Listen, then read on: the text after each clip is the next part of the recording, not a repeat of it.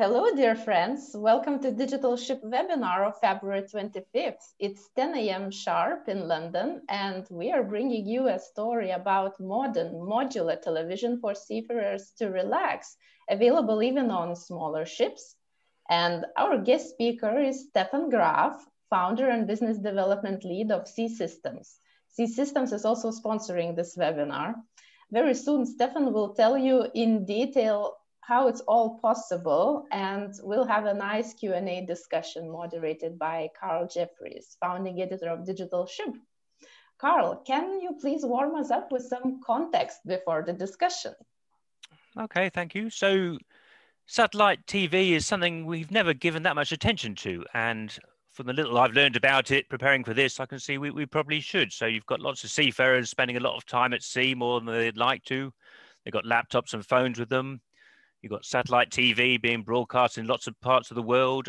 And as we all know from home, it's quite easy to get technology which can store the TV and send it out through Wi-Fi networks. What we'd really like is seafarers being able to watch what they want, when they want, each watching on their own device. And of course, it's much cheaper from the satellite point of view if the TV is already being broadcast rather than if you have to have it streamed specially.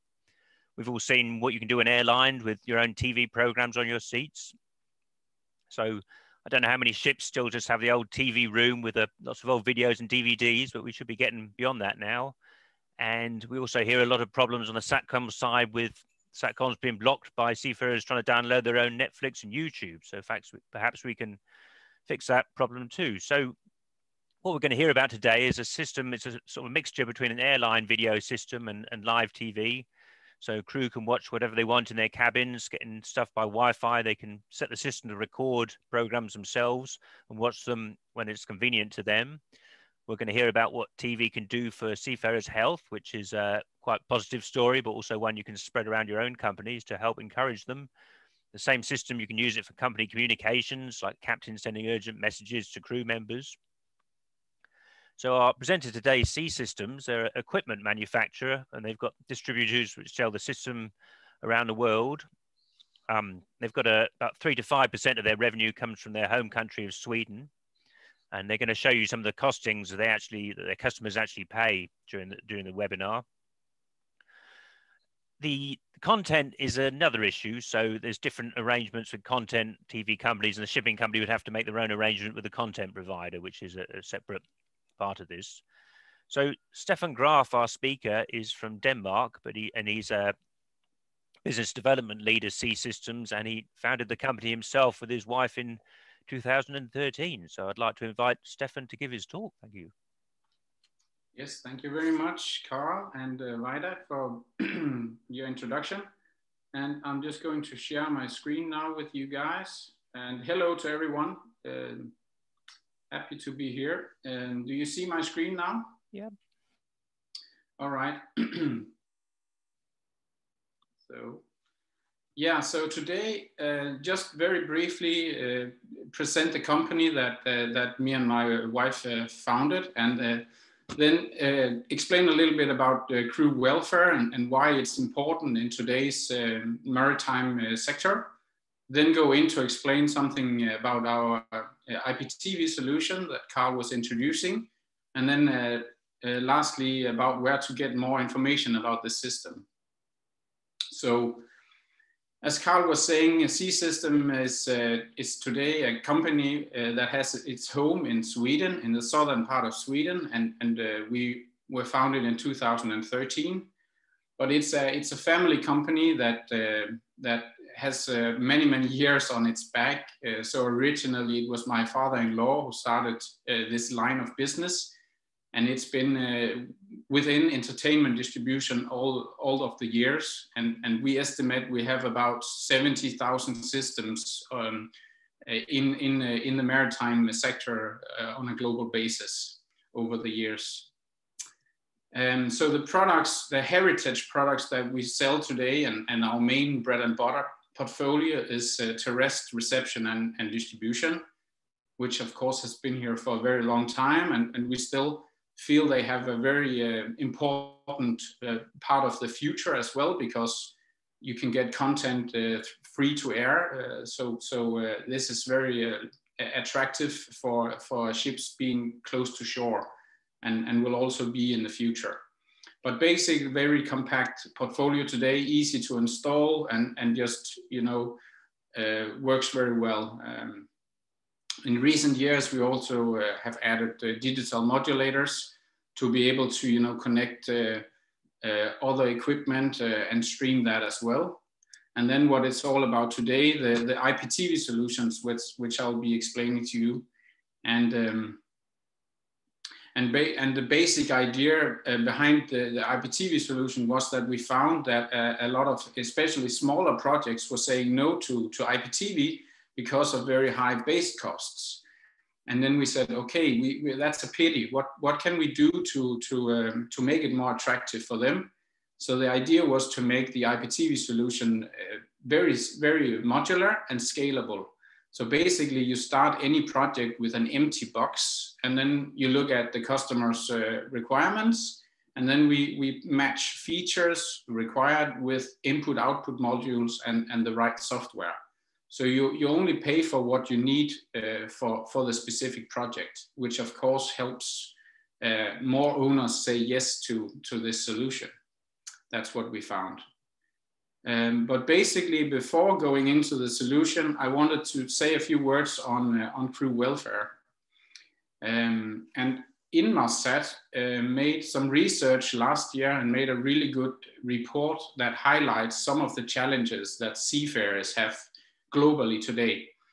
And what that found was that compared to other areas on a ship, other technologies being forwarded in the maritime sector, actually the life quality and the well-being of crew was being underfunded. That was what they found, and that we need to fund crew welfare, and we need to pay more attention to this, because this will also be very important for the future and the future of the business. But of course, what they found was that during COVID-19, everything just became more pressing. So we have about 600,000 seafarers on a global basis who is either stranded on ships today due to travel restrictions, and or they are left unemployed at shore. So the report called this a humanitarian crisis. And it also found that seafarers who are depressed and suffer from anxiety, they are twice as likely to get injured while they are working on the vessel.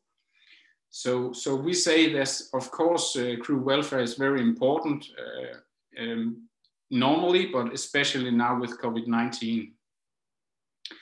And then I did some work trying to find what is actually good health. And across the board, when you look at research that is being done to explain what good health is that it's being divided into different areas of a human's life. So physical, emotional, spiritual, intellectual, occupational, and social in this case. And then they list a lot of activities that promote good health. And of course, this is also the same set of activities that is important on a ship or in the maritime sector. And then looking at these, we highlight here in green which ones are kind of important when it comes to television, good quality television. So we say that good quality entertainment, television and music in the right amount, context and content can contribute to the health and well-being of crew in the maritime sector. And when we say amount, we mean it's the same thing that is important on land, is that we don't want to see crew spending all their days watching TV. And of course they should not do that, because of course they have a lot of work chores. So they should use it for disengagement and joy, instead of, binge watching series over and over, because that's unhealthy. And then they should do it rather socially than alone in their rooms. Of course they can be alone in the room, but television works really well seen with friends in a social gathering. And then something on the content as well, that that it's shown that when you want to avoid anxiety and depression, then you have then it's better to see feel good content, and you can see documentaries, and you can even see cooking classes, and trying to evolve professionally, which is important, rather than just watching criminal war movies, that kind of things. That's also okay, but it should be balanced. So yes, television and music plays an important role in the balanced life of crew welfare, I would say. So then, going into the solution that we have, let's start with an overview. So this is basically the system. And what we have is a single head-end, so it's a very compact portfolio. And then you basically input everything you need for a modern TV service. So you have terrestrial signals, satellite signals. We have HDMI for Blu-ray, central Blu-ray. We have you can input a CCTV stream for your CCTV cameras. And then on the other side, we are very flexible in terms of the output. So you can do it either to coax or different ways using the IP protocol, so the Cat6 cable that you know from your computer network. And then, as Carl was saying, we also have the option to stream over Wi-Fi for mobile devices. And this is also becoming very popular these days, that people want to watch it on their iPads or on their own PCs. Yeah, and we've been working with this IPTV solution over the last couple of years, and we have a number of completed projects here in Scandinavia. And we thought now is the time to take this into the international arena. And so that's why I'm also doing this webinar today, to hopefully get some interest from a lot of different places. And I wanted to also show you an example of a quotation that we do for customers and or partners. And in this case, it shows you the modular design we have. So these are all the different features we can offer. And then for in this case, it was a project for 46 televisions, and it ends at around 22,000 euros, the list price to our customer. And of course, our partners then get a discount on that. But it's not so much to say whether this is expensive or cheap. It's more to give you an idea about all the modules we have. So if you don't need a feature, we simply just take it out. Another important feature in any IPTV solution is the interfaces. So this is the interface you see in the cabins, and it's basically what you know from what Carl was saying, an airplane or a hotel, where you use your television remote to either watch the available TV channels, go to the movie on demand menu. You can watch your recordings, and you can also see all the messages that were sent to your cabin. And if the administrator wants to send a message, he can also do that so that it pops up in the middle of the screen, and then you have to say okay to let him know that he's gotten the message. Lastly, there's a safety menu that tells you maybe what to do in case of an emergency or fire on board. And another type of interfaces is, of course, the administrative interfaces, which you use to set up the whole system. And we have worked a lot with making them, easy to use and so that installers are able to install everything. But that is for another course, I think, where we deep dive into all these technicalities with the interfaces. Just a quick point about the mobile devices. So basically what you do is, if you have this feature, you type in the correct URL in your search engine, and then the same TV portal pops up on your mobile device. and it basically has the same features as you find on the television. Yes, that was the short introduction of the system that we have, and I'm happy to take all kinds of technical questions afterwards. I wanted to get back to this with the maritime sector and the crew welfare. And during the research, I found this picture, which I thought described what we want really well, actually. So, I mean, here we see relationships on board with crew members. We see maybe friendships in the back there. We see that that people are relaxing, and we see that it's a good place to disengage and you know, talk about your interests and your hobbies. And of course, there's a television as well. So, I mean, every Wednesday you might have a movie night where you eat popcorn and enjoy yourself in the company of your co-workers. So we say, I mean, great IPTV is just one factor that can help you forward crew welfare. But there are a lot of other factors as well. That was it. And this is me, and I welcome you to reach out to me at any time. And then there are some links to where you can read more about the website and our IPTV solution. So I welcome you to use it. Oh, well, that's great. Thank you. And I'd like to invite the audience to put out any questions in the Q&A box. Just to start off with, I'm intrigued by the kind of international aspect of this. I mean, I know with Stena Line, a lot of their crew are Filipino, or they are for the ferry that goes to Hook of Holland anyway. I don't know what Filipinos want to watch on TV. It probably wants to be something in their own language, or maybe they're happy with English language. I don't know, you don't get into the content side of it, but I suppose it's quite important for people to understand what's possible with this. I don't know if you can explain a bit more about a traditional setup in terms of what programs people are getting, or is it more? Yeah, I mean, it's basically up to the vessel owners. You know, they have satellites, and what kind of channels or content they can get from that satellite, I think is very broad today.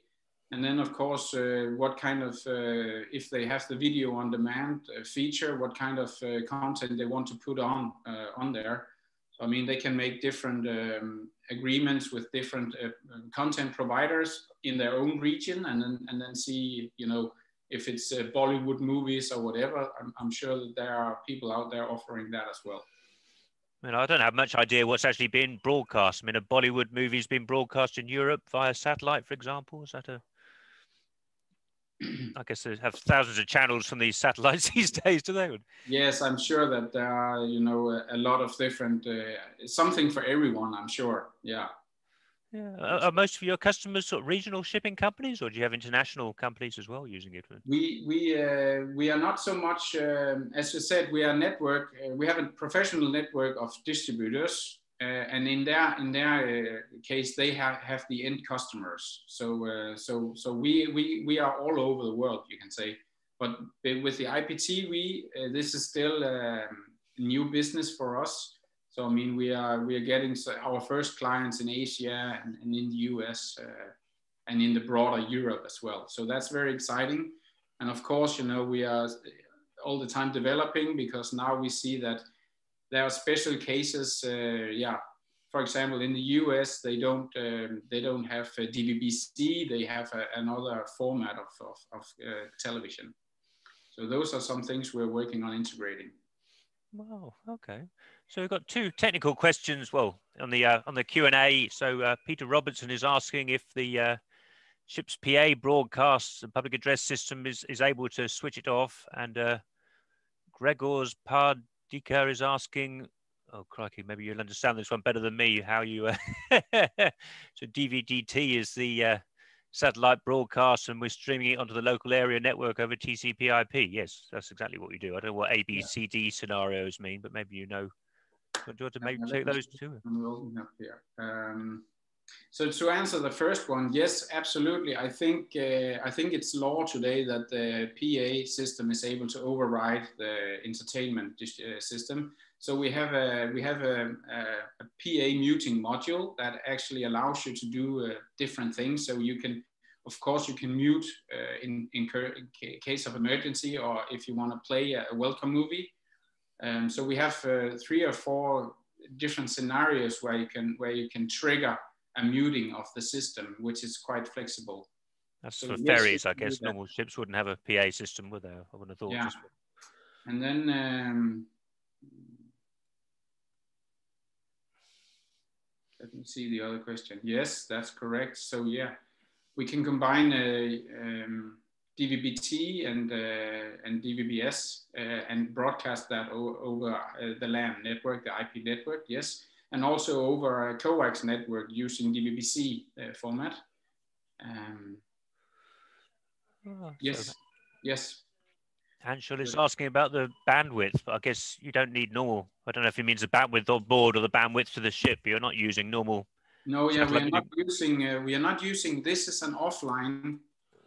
This is an offline system, so we don't need any bandwidth from the internet while watching this content. And of course, the bandwidth that you need to broadcast the content, you set that up when you configure the input-output modules to make sure that you have enough enough of the different modules to actually distribute to the right number of cabins. So that's all taken care of during the project. Yeah. Wow. Yeah, no, I guess the most complicated part of this is working out what you can get and where with so many different global systems. I mean, I was a bit confused with it when you mentioned terrestrial TV, but I realized that means TV being broadcast from the land rather than TV being broadcast by satellite, isn't it? But I guess every part of the world has some terrestrial TV, but it may not be in the same language as the crew are speaking in, isn't it? But I guess that's all stuff people figure out as they go along, don't they? Yeah, yeah. So Colin French is asking, how does content get updated if it's offline? I guess you mean maybe yeah, give a more precise explanation about what. Of course, the content that comes from terrestrial and satellite is live television, so that's updated by the service provider, the TV service provider, and then the typical way that the owners are using this is that they agree to get updated video on demand content, maybe on a monthly basis. They pay a subscription, and then they're able to upload new content. Either you can do it at night when there's no when there's no other internet being used, then you can update your video on demand server, or you do it inshore. Yeah, simply some of them uses DVDs that they then upload into our system. That way, we have a process for doing that. So as soon as there's something new in your subscription of video on demand, you can update that on the server. Wow, I mean, a DVD file is about a gigabyte or something. You'd never send a DVD over a satellite connection, would you? You can slowly download that during the night when there's nothing else going on. Otherwise, it's a physical hard drive that you ship to the ship, or you can do it while you are at shore. Yeah. Okay, so Reza is asking about if the master can block some TV channels. I think we can get an idea what kind of channels he means. Yes. Yeah. Absolutely. That's something that the administrators is able to do all the time, of course, make what kind of content is what kind of areas and televisions able to see. That can all be controlled from the interface, the admin interface. Oh, so Gregors is I don't know about these DVB systems myself, but I expect you do. So DVB-S and DVB-C, can you use them at the same time? Maybe explain what DVB-S and C are. Maybe there's different telecommunication protocols, I suppose. Yeah, normally a DVB-S, that is satellite. And yes, we can receive DVB-S at the same time as we receive DVB-T from the terrestrial. And then that is either modulated and sent out over IP, or it's sent out over a coax network in the vessel using DVB-C. And all modern televisions today typically receive DVB-T T and DVB-C as well. So that's no problem to do that simultaneously. Oh, how does the storage work on board then? I suppose data storage is pretty cheap these days. You can basically store as much as people might possibly want for as long as they want, or does it have to? Yeah, we have a 2 terabyte and a 4 terabyte hard drive that we offer, and I mean the small one will let you store about 1,000 movies. So you can have a lot of content, either video on demand or recordings on that. And if it should ever be being close to the limit, you can go in and easily erase some old content, of course. Somebody has to sort of manage that, do they? Or? Yeah, that's managed from the administrative interface. Also, for example, you can continuously record live channels, a number of live channels, and you can say whether that should be, a 36-hour window or 24-hour window. I mean, that's also some things you can set that has a big impact on how much hard drive is used, storage is used. Yeah, I'm just thinking maybe if there's a football game with all the crew coming from the country that's playing and they all want to watch it, but are they all sort of setting it to store this game separately, so you're storing the same game 20 times or something, or maybe there's so that is something. Sports is something that a lot of people stores because they don't want to miss it. So if they are working and there's a football game, of course they want to see it the day after. Yeah.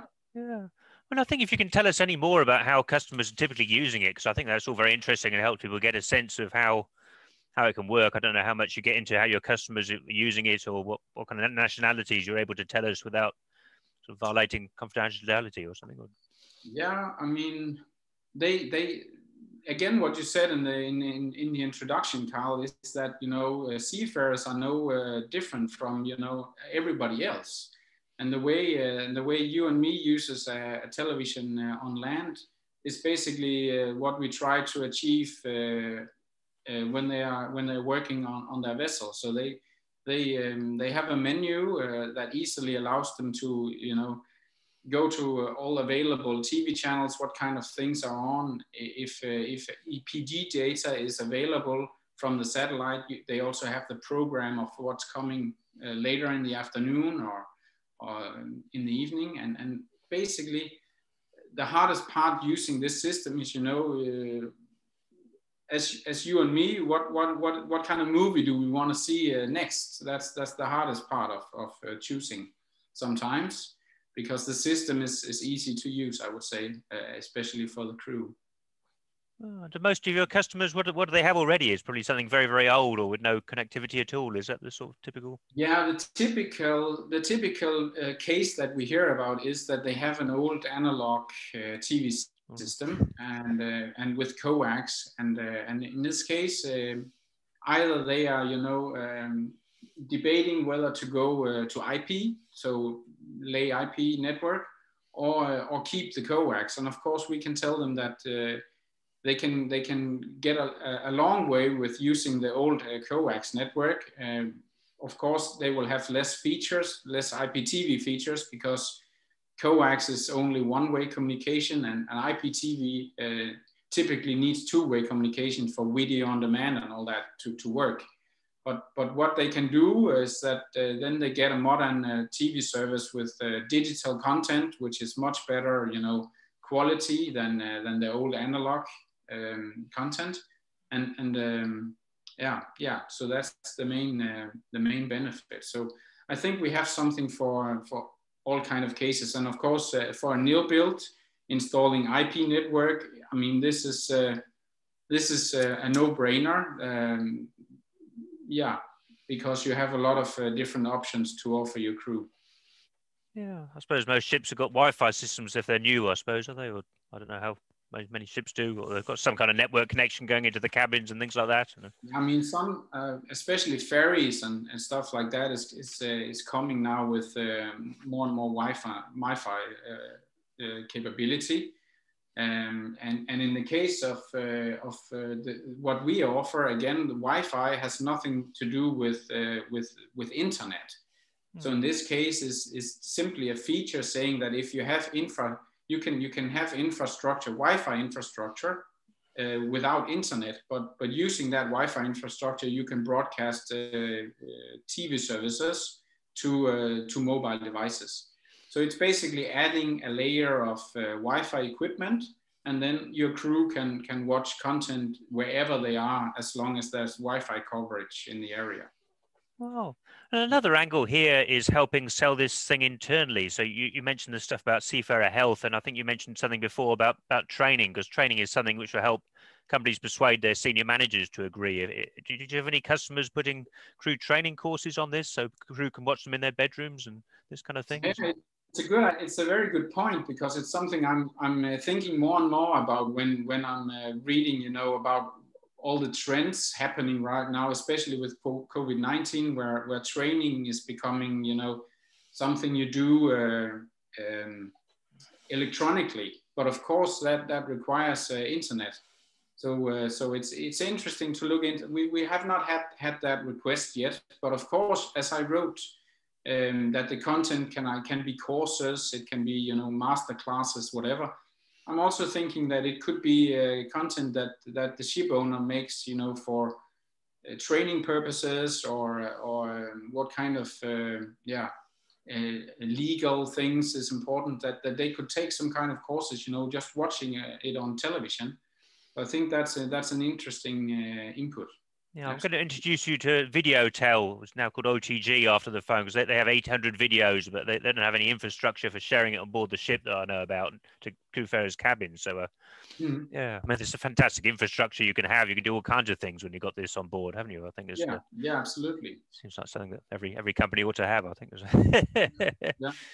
Yeah. Well, yeah, that sounds great. I don't see any more questions coming up. So, I mean, if you'd like to take a couple of minutes to do some closing words, and I think we can leave it there if you like. But, yeah, thank you. I mean, it would just be that that it's my job to help you know, build our business here. So I welcome all kinds of input from all over the world, and technical questions, and I'm also doing, you know, more technical introductions where we show more technical stuff. And Carl and Veda, you of course know that, because I took you through that, and you told me not so technical today, more about, you know, the soft side of things. So I tried to do that, but I'm happy to go into more details also in webinars like that. So please just use my contacts and reach out to me, and then we can take it from there.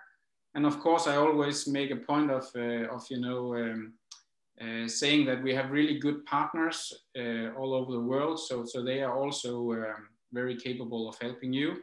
And once we have the technical stuff being taken care of, I'm really happy to also hand anyone over to our partner network, wherever that is in the world. Oh, that's great. It for me. Well, I hope that's an exciting story for everybody. I shall pass back to Vida for the closing words. Cheers. Thank you, guys. Wow. Thank you, Carl. Thank you, Stefan. We'll make this video available, also Stefan's contacts available for you to further chat. Short announcement about next week. Next Thursday, we're canceling our webinar because simply the group of speakers didn't form up. But we are waiting you back in March, March 9th, and we are jumping into weather routing. So Digital Ship is signing off now. Take care. Bye. Bye-bye. Oh.